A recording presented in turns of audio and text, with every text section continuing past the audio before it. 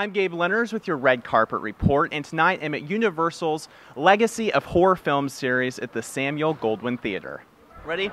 All right, you're a history buff. What were some of the earliest horror films shot on the Universal Studios lot? So if you want to go back to what I consider the very first one, 1923 Hunchback of Notre Dame with Lon Chaney Sr. And they built a replica of the Notre Dame Cathedral on Universal's backlot, and it was there for a number of years after the production wrapped. But if you want to consider, one film that was the origins of horror at Universal, I think you'd have to go with The Hunchback. Were any of those sound stages built specifically for horror films? Stage 28, which is on the Universal lot, was built for the 1925 version of Phantom of the Opera.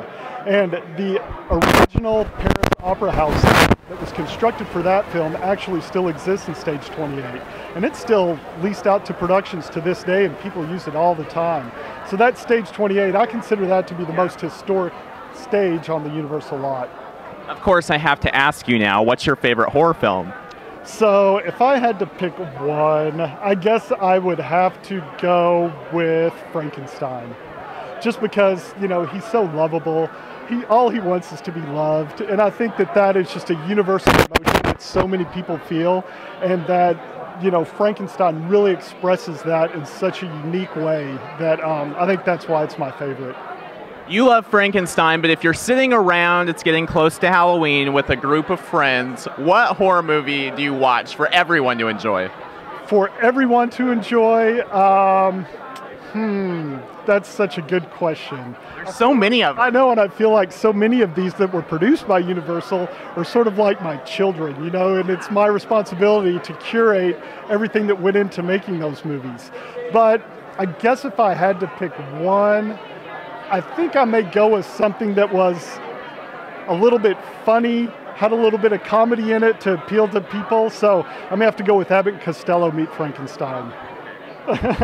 You work with all of these historical sets on a day-to-day basis, it seems like. What's your favorite artifact from a movie or favorite set? So I think probably my favorite artifact from Universal, we have the original life mask, which was used to create the Wolfman prosthetic for Lon Chaney Jr. in the 1941 Wolfman. Very cool. So I think that's got to be one of my favorites. And we have that in the Archives and Collections department. And what are you most excited for tonight? Obviously, a lot of people out here just having an amazing time. Yeah, I think tonight it's just a culmination of the 100th anniversary of Universal Pictures. And what we're doing is really celebrating these horror films, which are such an important part of Universal's legacy.